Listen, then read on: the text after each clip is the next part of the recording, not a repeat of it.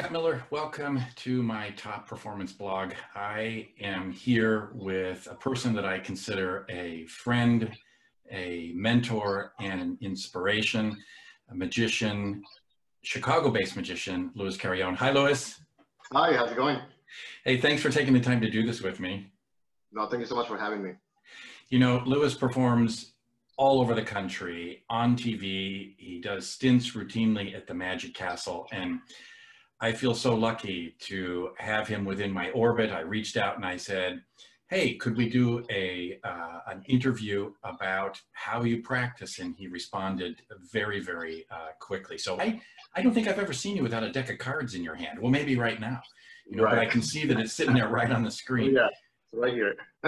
Where does that come from? Where does that vision come from? And I guess first, do you agree with what I'm saying? Yeah, I can definitely agree with that. I think part of it, I think part of that has helped me. It's the fact that I also work at different magic shops throughout the years, you know, just being around that environment, seeing, you know, the type of clients that we get at the shop and people and what they're always looking for. And just seeing that there's really they don't try to be original with their stuff. It makes me think, well, if 20 people come in, they buy this trick, all these 20 people are going to do the same. So I need to find a different way of approaching it. You're constantly practicing. Can you tell us a little bit about where that comes from and how you organize your time and think about practice? Yeah, I think I'm always constantly practicing because, well, first of all, I'm always looking for different effects that I can learn, right? I feel like I'm never satisfied with what I'm doing.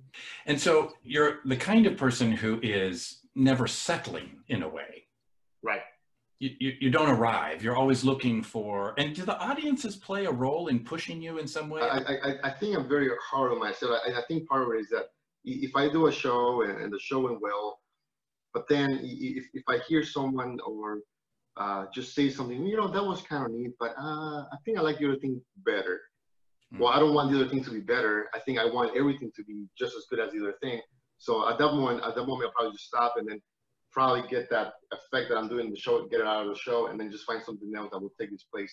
So I think I'm very critical with like just listening to the audience, and I think I'm also a little bit too hard on myself sometimes, you know. Those critiques that it sounds like actively listen for when you're milling about with the audience post-show, they actually motivate you because it could be discouraging to people. Right.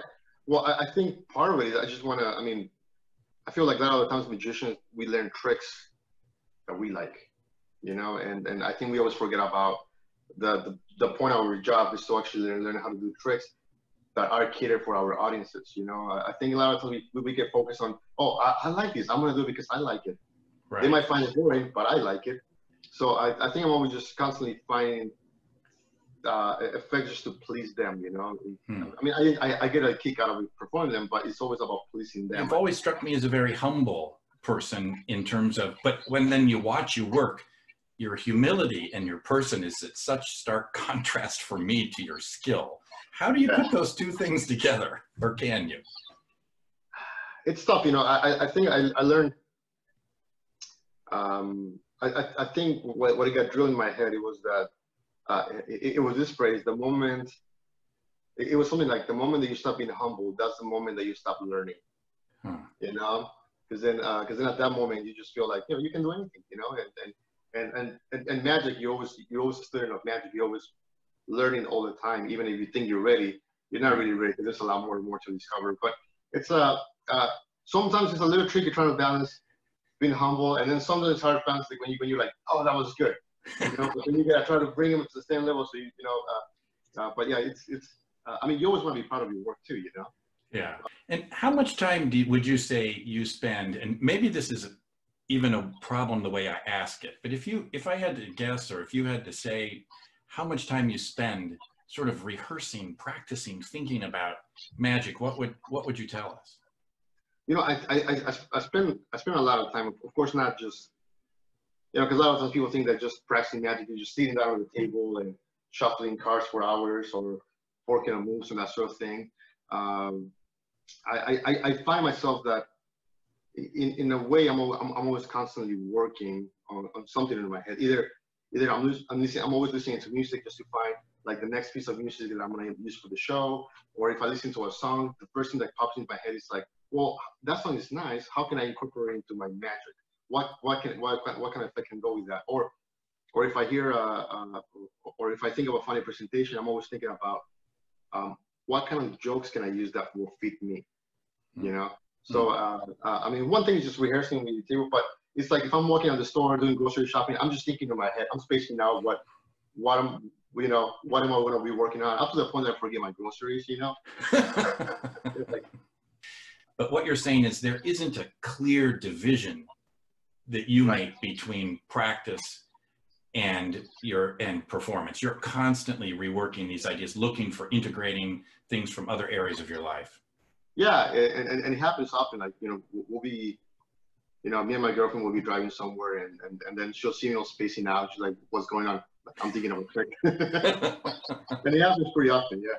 And so, Luis, would you favor us with some small piece of what you're working on right now? Anything? Oh, sure. You know, I'll show you guys something that I don't normally do in normal situations, because I usually don't have a table to work a lot of the times, unless I'm doing a stage show, okay? But here it is, like, actually from you know, a lot of people know me for card tricks. Yes, that's, so that's right. I do a lot of other things, okay? And this is actually one of my favorite things that the first time I saw it just blew my mind. I always wanted to do it, and now I can. So we got this little box, okay? Yeah. People actually call it the devil's box. You know, I don't know why, okay? And then those have different dice, okay? Yeah. And, you can roll them. It gives you different numbers, okay? And here's what we're gonna take the dice. One goes inside the box. It's gonna get trapped in there, okay? And one goes in this corner, the other one goes in this corner.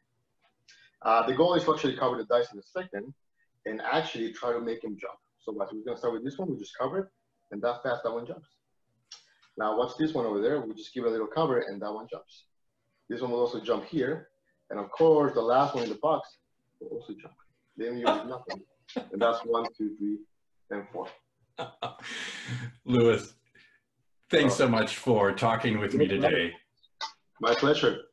And best of luck during these difficult times. Stay healthy, and we look forward to seeing you back in front of an audience soon. Well, thank you so much, and thank you so much for inviting me, and we hope to see you soon too, okay?